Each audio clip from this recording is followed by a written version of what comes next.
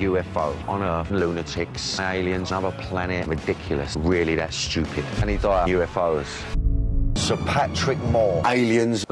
Beautiful. I'm going to leave you to it. The cricket's on. Love a bit of cricket. Aliens doing it. Complete rubbish. Hoax. Disrespectful. Bunch of lunatics. Same, I open the newspaper, I'll have a look at a crop circle and go, oh, that looks a bit mad. Turn the page, have a look at a pair of tits. People that believe it's that mob. Are they all totally from that mob up there? I'm going to go in there all guns blazing and going, listen, there's aliens. Fuck do you think you are? There's aliens out there that with his arse hanging out. Confuse me even more. I don't want to write it off. Shit going on up there. There's no trace of the head. Feel like a Ghostbuster. For a spot of breakfast. Fucking hell. Alien. You wouldn't expect all of this to be going on in a cul-de-sac. No.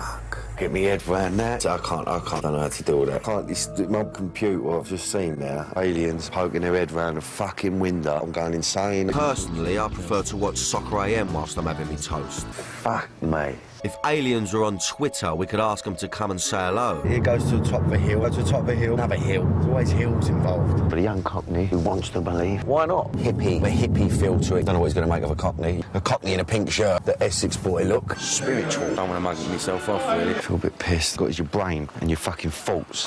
Fucking hell. That is a fucking UFO. A meteor, space station, satellite, you know, UFO. And it was a magical experience.